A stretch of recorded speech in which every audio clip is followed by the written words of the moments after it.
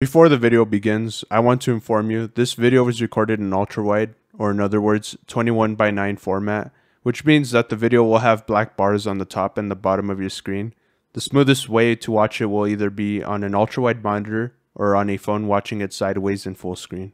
After being stuck on ideas of what I should upload, I decided just to make a entire video dedicated to pointing out all the bullshit inside of League of Legends that pretty much everyone will experience at some point. All right, starting with the first one, you can't walk over a turret once it's destroyed, and I feel like that should just not be in the game, because like you're telling me I can't just walk over a piece of rocks, or I can't just walk over a piece of debris.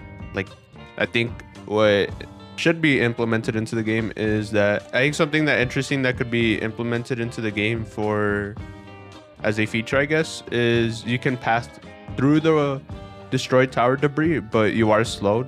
That way, you know, you're just not unable to move through it. It just doesn't make sense.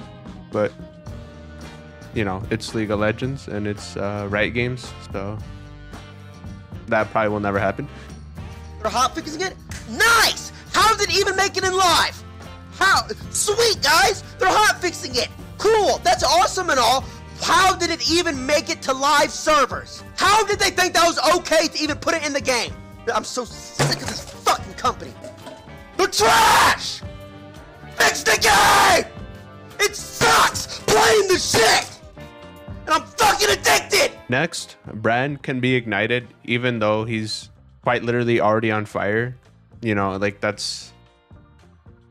I feel like that just doesn't make sense, you know? Maybe they should add an interaction where, like, if you ignite Brand, I guess he gets brighter, or even maybe the opposite. When you ignite him, it does like a water effect of like if someone threw like a water bucket on him and he like dries up or something.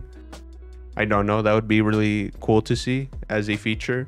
And I guess the only downside to adding like some visual effect like that is that it might make the game kind of laggy for people already who play on like pretty bad computers. All right, on to the next one. Honestly, this one is going to sound kind of weird, but I feel like League of Legends should make it where you can only buy items respective to the class of the champion that you're playing. So sure, this would turn off a lot of build variety for champions, but I feel like it would make balancing a lot easier, because it brings me to the next thing that doesn't make sense in League is, why is there a consistent trend of assassins, right, building bruiser items, and then bruiser champions building assassin items? It just seems very... It's supposed to be very unintentional, but I guess it's on Riot's balancing end to take care of this issue. But let's be real here, they haven't really been doing that great.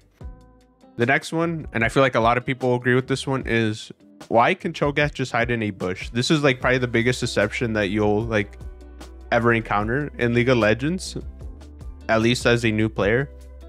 Is you see this big ass guy who's like, you know, he's like probably like 20 feet tall, if that. He's probably even taller in lore. Why can bro just like hide in a bush and then like just like Q you, munch you, or like just hit you with his whole combo, and like that just...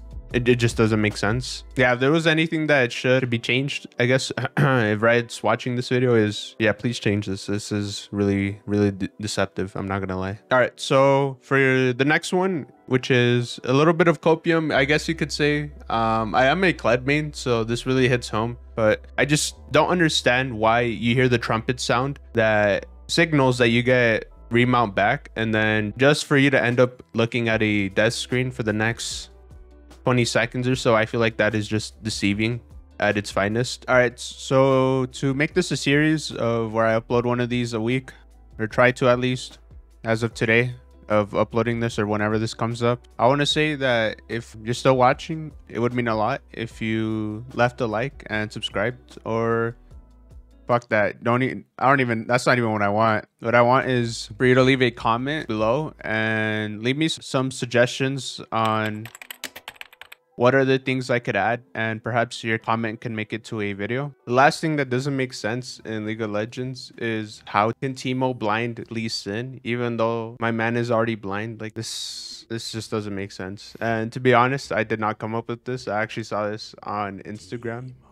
But it's pretty funny that that's how the Teemo interaction works with Lee Sin, because I feel like it kind of just, it just doesn't make sense. I think that's it. Thank you for watching.